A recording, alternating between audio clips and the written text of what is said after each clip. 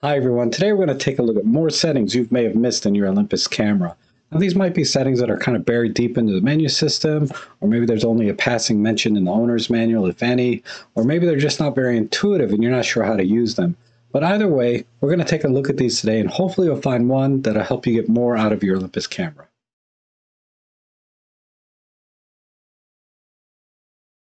Now I'll be using the EM5 Mark III as my base camera, but a lot of these settings will apply to all of the OMDs if they have such features. So let's first take a look at the high-res shot mode. Now to go in the high-res shot mode, as many of you probably already know, you just go into the super control panel and you rotate over until you see the high-res shot mode icon, so you can take a high-res shot, just like so.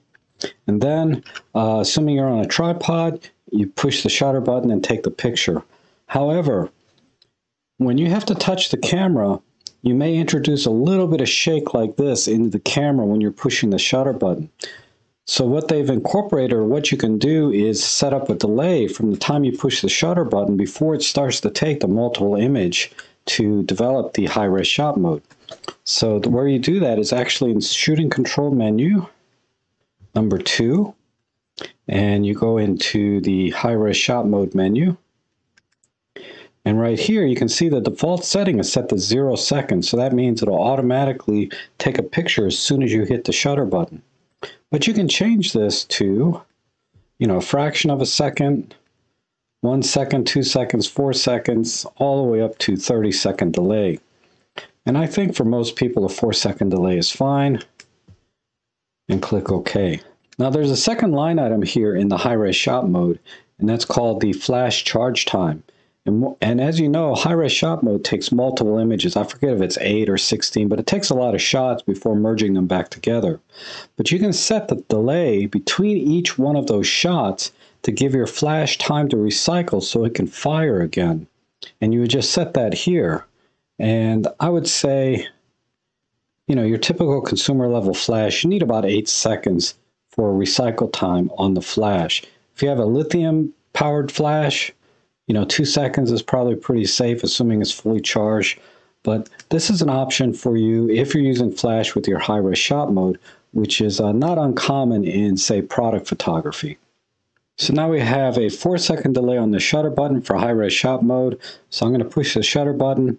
The screen will be black until it actually starts to take the picture after 4 seconds, and then it's done.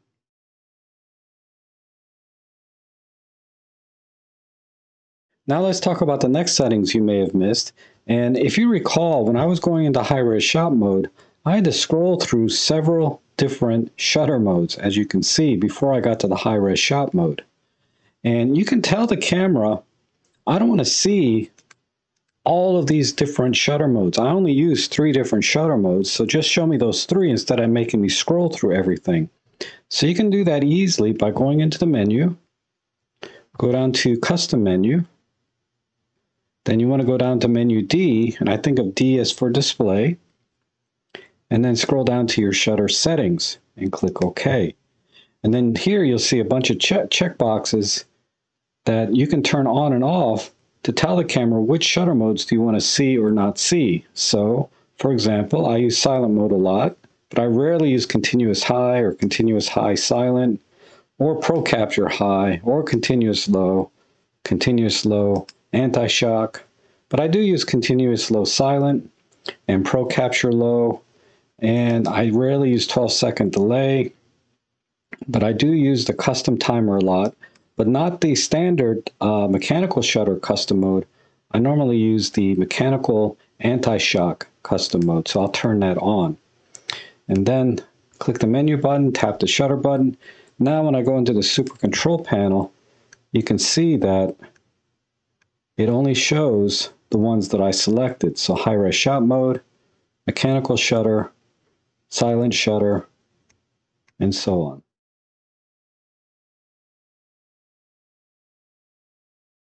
Now moving on to the next settings you may have missed, and this is very similar to the shutter mode settings we just did, and that has to do with the super control panel and the picture modes. And as you can see, I have to scroll through several picture modes. I have so many options here. And if I click OK, you can see them all listed here. There's a dozen or more, probably 15 or 20, that I have to scroll through to get to maybe an art filter that I like or different picture mode that I like, etc. And you can turn those on and off just like the shutter mode. So we'll go back into the display menu, and we're in the same spot, but we go to picture mode settings. And it also has the same checkboxes. So I never use eye enhance or vivid or muted or portrait, but I do use monochrome. I never use custom or e-portrait, and definitely not underwater or color creator. Sometimes hop art 2, sometimes soft focus, but I never use pale light. Grainy film 2, I'll turn all these off. I do like gentle sepia. I like the dramatic tone 2. I'm going to turn all of these off. Sometimes I use the vintage 1. Never use partial color or the bleach bypass. Sometimes I use instant film. And that's it. So now when I go into the super control panel, I can scroll quickly to the specific art filters that I want. I don't have to go through all of them. As you can see, it's limited to just the ones that I like to use.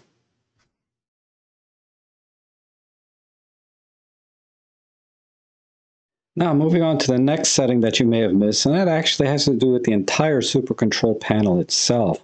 Because when we click the info button, we just have this one super control panel. But we also have different control panels depending on what mode we're in.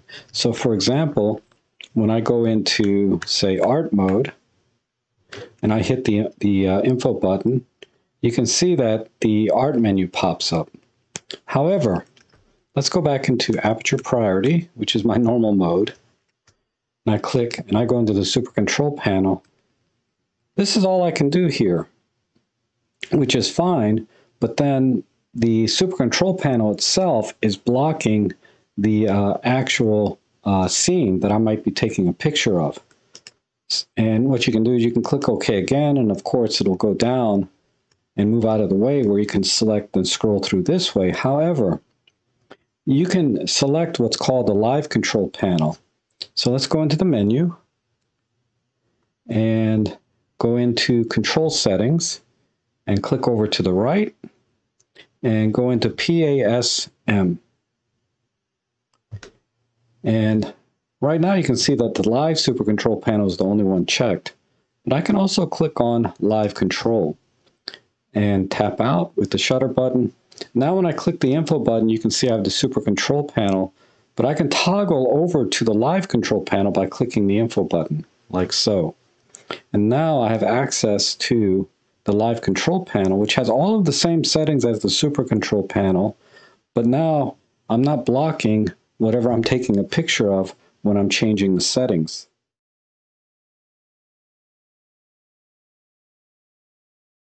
So you may find the live control panel easier to use than the super control panel for different reasons, but it's also very useful in the other modes on your camera. So let's go to scene mode, for example. And if I click the OK button, you can see I can select between different scene modes, but that's all. But let's say I'm doing night mode, like this, a nightscape, and I click OK. You'll see that the shutter mode is in just a standard push a button and it takes a picture. But if I'm on a tripod, I may want to add a 2 or 3 second delay or custom timer. What I can do is go into the menu, go back to the D menu, here, then go into control settings, go to scene mode, and we can turn on the super control panel, like so. And now when I click the OK button, you can see I can toggle between the scene mode menu and the super control panel. And then I can change my shutter to have a 2 second delay. And if there's anything else in here that I can change, I can do it. Some things I cannot change, like the autofocus mode, the white balance is locked, the ISO is locked, but image stabilization is not locked. So I may want to turn that off if I'm on a tripod. I could even change the resolution or the picture quality settings, etc. Picture mode's locked, but you get the idea. And of course, you know, we can do the same thing for art mode. We only have these art filters showing up that I selected originally, not all of them. We can go into the same menu. It's menu D, control settings, art, and turn on the live control, let's say in this case. And now when I click the OK button, I can toggle back and forth between live control. So maybe I want to go into silent mode, change my aspect ratio, change my picture quality settings, don't care about video, etc., etc. I can even change my autofocus modes, but some things you cannot change. But in this case, it looks like I can even change my ISO. And you may have also noticed that we can change the auto mode. So let's say we want to show the super control panel when we're using auto mode. So now let's just put this into auto mode. And normally when you click the super control panel, this is what you get in auto mode. It's just this very generic simplified menu system. But if I hit the info button, I can toggle right over to the super control panel and just go through settings that I can and cannot change. It's very, very limited, but there are some there, right?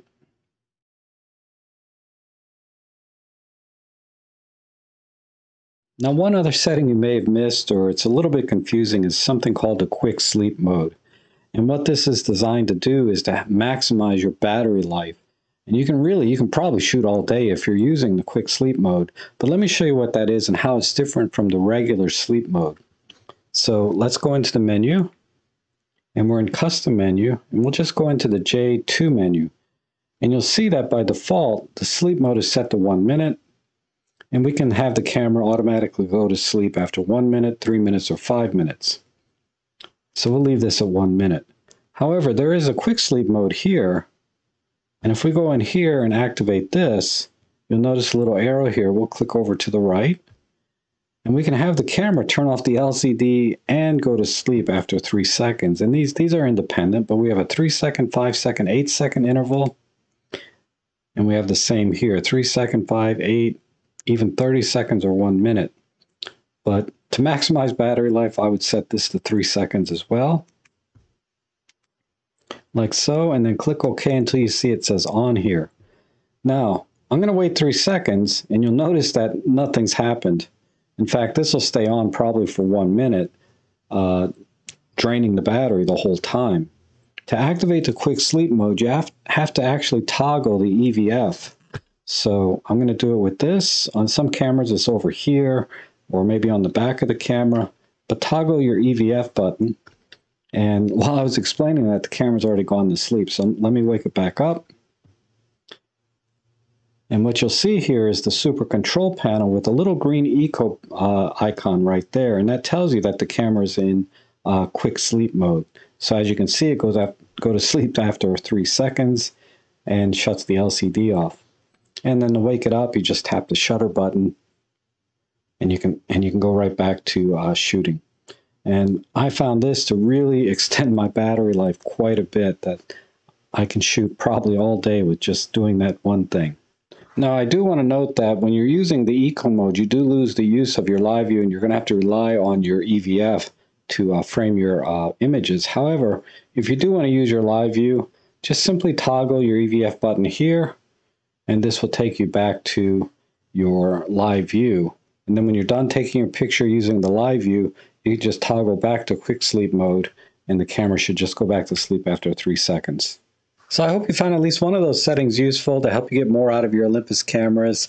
If you like these kind of videos, consider subscribing to the channel, hit the like button, maybe buy me a coffee to support the channel. But either way, I appreciate you guys watching, and hopefully we'll see you again soon.